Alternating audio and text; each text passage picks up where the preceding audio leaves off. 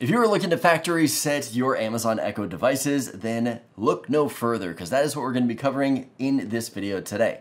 So we've got the Echo Dot 4th gen, 3rd gen, and 2nd generation, and I'll be showing you how to reset all of these, so stay tuned.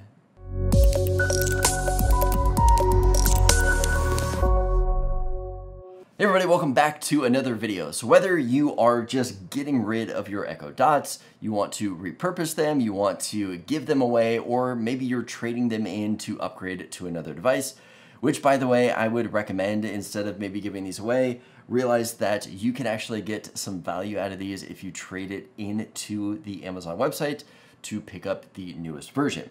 But with that said, how to restart these. If you've got the 4th gen or the 3rd gen, all you are going to do is hold down the action button. So out of the buttons on the top here, we've got volume up, volume down, we've got the mic mute, and then the last one, the one that's just a single dot, is the action button.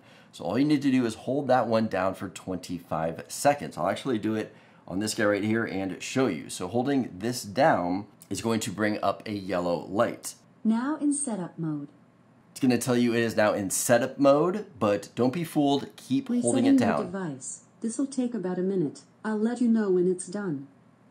Perfect. So first it said it went into setup mode.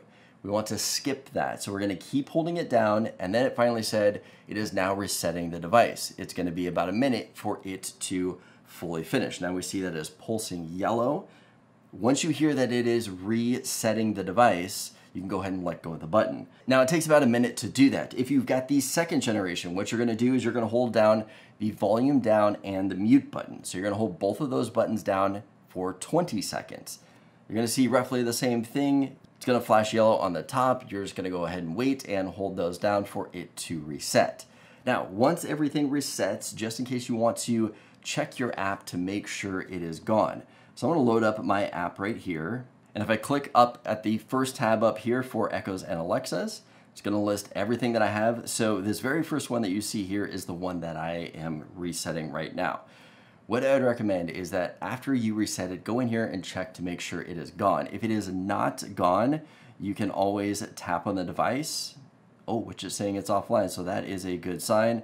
But up in the very top corner here where the gear icon is, top right corner, I'm gonna tap on that. Scroll all the way to the very bottom, and then the second to last one says registered to. I can just go ahead and click deregister, and it'll go ahead and remove it out of my app. So I recommend you doing that if you are getting rid of this, giving it away, whatever, once you've done the factory reset, and if it is still in your app. Go ahead and do that, deregister it from your account.